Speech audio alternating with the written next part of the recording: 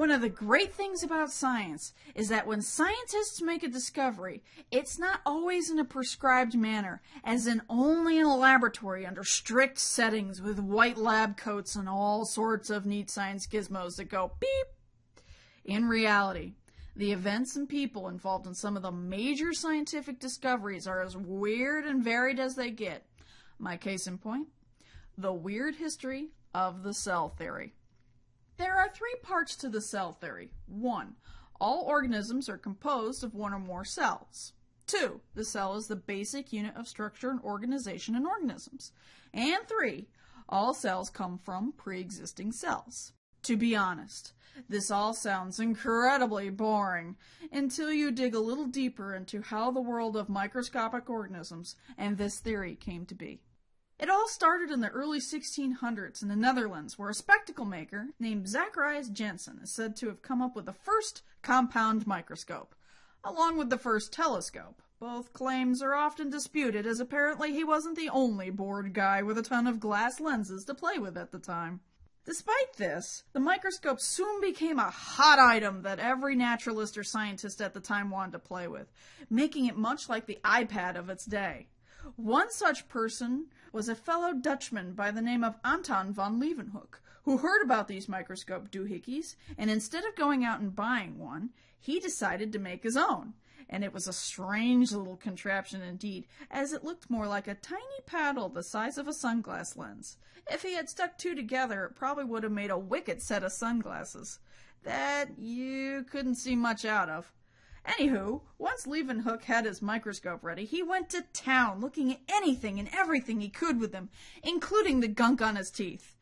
Yes, you heard right. He actually discovered bacteria by looking at dental scrapings, which, when you keep in mind that people didn't brush their teeth much, if at all, back then, he must have had a lovely bunch of bacteria to look at. When he wrote about his discovery, he didn't call them bacteria as we know them today, but he called them animalcules, because they looked like little animals to him. While Leeuwenhoek was staring at his teeth gunk, he was also sending letters to a scientific colleague in England by the name of Robert Hooke. Hooke was a guy who really loved all aspects of science, so he dabbled in a little bit of everything, including physics, chemistry, and biology. Thus it is Hooke who we can thank for the term the cell, as he was looking at a piece of cork under his microscope, and the little chambers he saw reminded him of cells, or the rooms monks slept in their monasteries. Think college dorm rooms, but without the TVs, computers, and really annoying roommates. Hooke was something of an underappreciated scientist of his day, something he brought upon himself as he made the mistake of locking horns with one of the most famous scientists ever, Sir Isaac Newton. Remember when I said Hooke dabbled in many different fields? Well, after Newton published a groundbreaking book on how planets move due to gravity, Hooke made the claim that Newton had been inspired by Hooke's work in physics.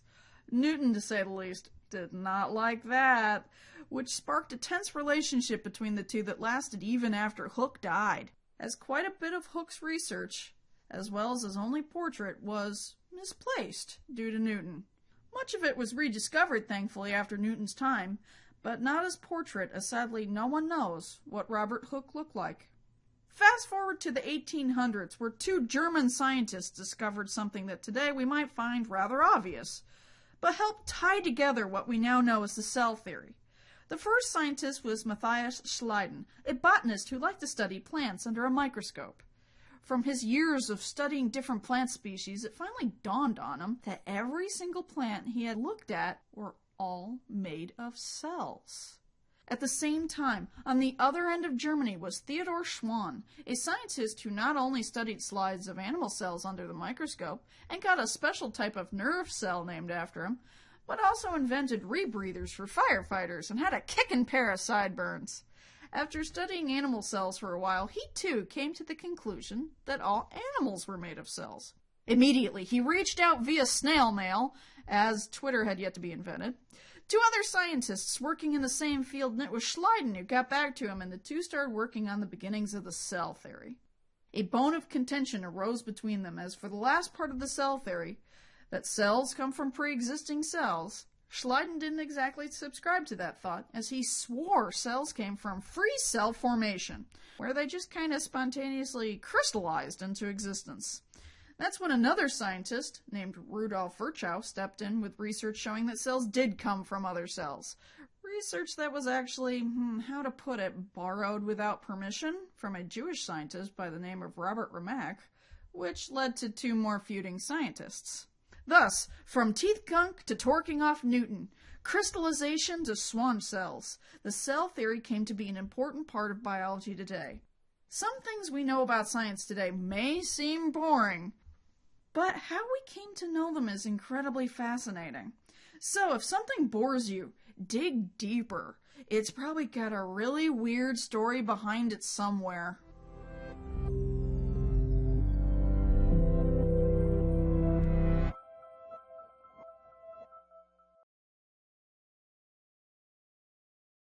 As seen in the previous TED video, the process of science is human endeavor, and as such can take on a reality TV flavor just as any human interaction. For now, let's review the timeline for the discovery of the microscope as it relates to the cell theory. It starts with being able to see cells. Janssen, Van Leeuwenhoek, and Robert Hooke first developed microscopes and began looking at the microscopic world. Hooke's microscope is like the ones we use today, using light with focusing knobs. He viewed cork, and in doing so, he coined the word cell. Now we know that he was not actually seeing cells, but the cell walls of the plant. Next comes the understanding that all living things are made of cells. Schwann saw this in animal cells, and about the same time Schleiden saw this in plant cells. The next part of the cell theory is that cells come from pre-existing cells. Virchow takes the work of another man, Robert Remak, and is credited with this part of the cell theory. Why? Remak was Jewish, and while unjust, he was prevented from being a part of the scientific community. Next is the development of the electron microscope in the 1950s.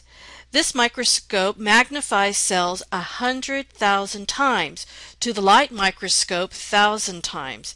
This advance allows the world to see the internal cell, the nucleus, the mitochondria, and other cell parts.